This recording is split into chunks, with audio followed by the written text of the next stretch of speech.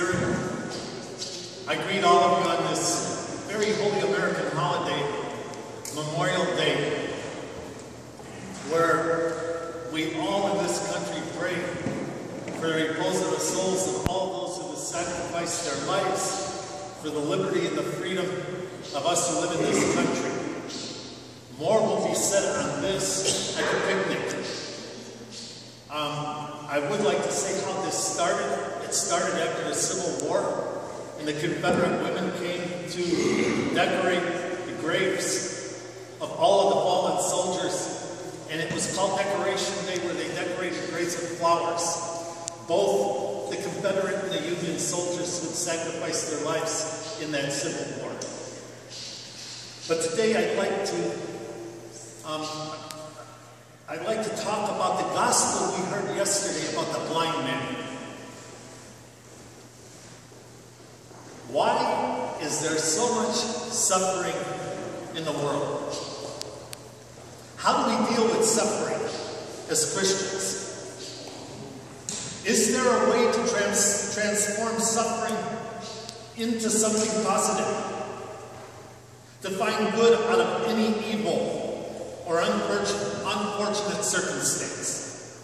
How are we as a Serbian people to understand the demolition of the cataclysmic floods which have befallen the Serbian people and torn across Serbia, Bosna-Herzegovina, the Republika Srpska, and claimed so many lives, devastated cities, and torn down villages? The gospel we heard yesterday at the liturgy about the blind man answers our question, because Jesus Christ answers that question. And he answers every question that we have concerning our life and concerning our eternal life. His apostles saw a blind beggar, and this was in yesterday's Gospel of St. John, the 9th chapter. A man who had been blind from birth. And they wanted to know, why is this man blind? Why has he been blind for 38 years? Was it because something his parents did? Was it something that he did? Why is a child born blind? Or with some deformity? Or with some unfortunate circumstance? In a response to their question, Jesus surprised them by saying, he was born blind so that God's work may be revealed through him. Jesus does not answer the question about why someone suffers. Instead, he places suffering in a new perspective. He says that suffering can be used for something good. In our times of despair, we have great opportunities to glorify God. Christ gave us the greatest example of this by transforming his own suffering and his own death into a victory. He used something negative, the cross, and came out with a positive result, the resurrection, because we're still right now in the resurrectional period until Thursday, the Feast of the Ascension. Christ set the pattern for the saints throughout history. Even though the martyrs endured much suffering and pain, they tolerated difficulties, bringing their earthly lives and transformed them into opportunities to glorify God. We Serbian people absolutely can identify with this gospel and with this miracle. For example, the epistle that was read yesterday, we see how St. Paul and St. Silas were beaten by rods. They had their feet chained, and they were thrown into prison. What did they do? How did they react? Teaches us how to react to disaster. How do they respond to their predicament. And how are we as a people responding to this predicament that we're in today? They begin praying and singing hymns to God so that the whole prison could hear them. As they sing and praise God, what happens? A miracle happens. A miracle occurs. The doors of the prison are open. What do Paul and Silas do? They don't use this opportunity to run away. They don't use this opportunity to escape. Instead, they use it as an opportunity to preach the gospel and tell others about salvation in Christ. As a result, the prison guard himself comes to believe in Christ. He invited Paul and Silas to his home, and the entire family became baptized, and they went in their Christian mission, following Paul and Silas. Here, Paul and Silas turned their affliction into an opportunity to glorify God. Their suffering is transformed into a victory. This is our lesson.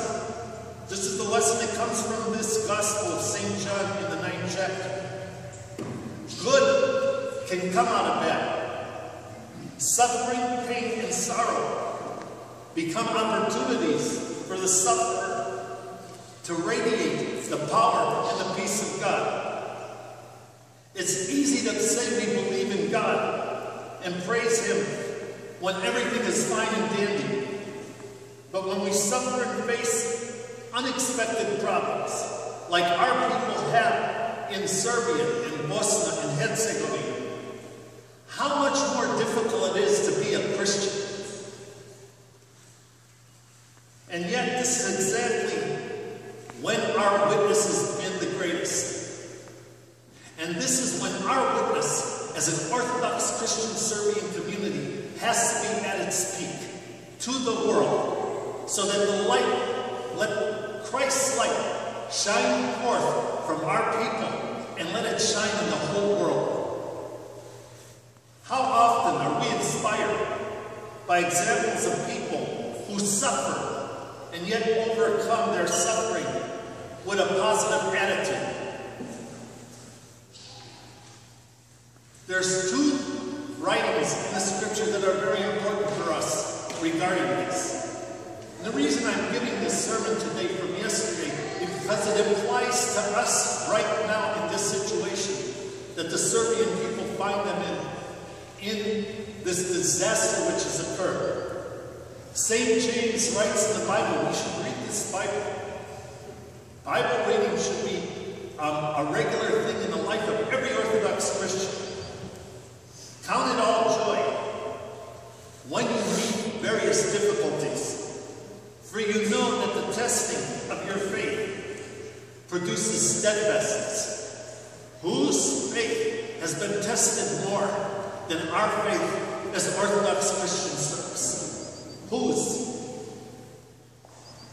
Let the steadfastness have its full effect, that you may be perfect and complete, lacking in nothing. This is from St. James. Here's one more from the Apostle Paul.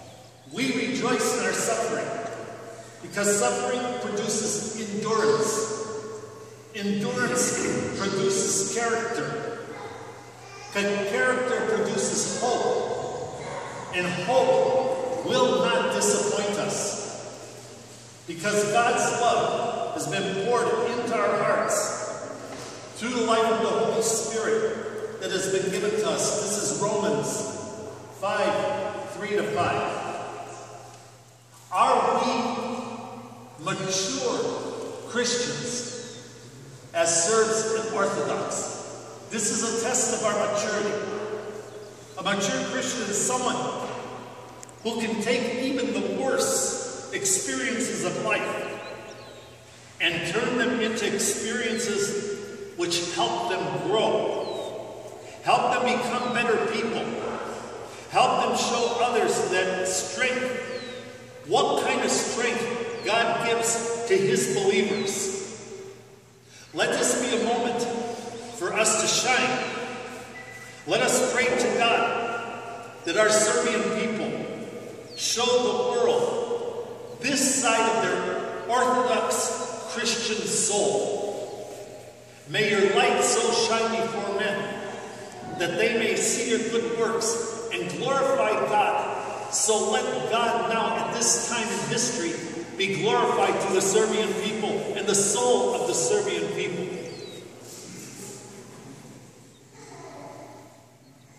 We will never be able to fully understand why certain unfortunate things happen. Christ shows us, though, how to take the unexpected, how to take the unfortunate, and transform them into something new.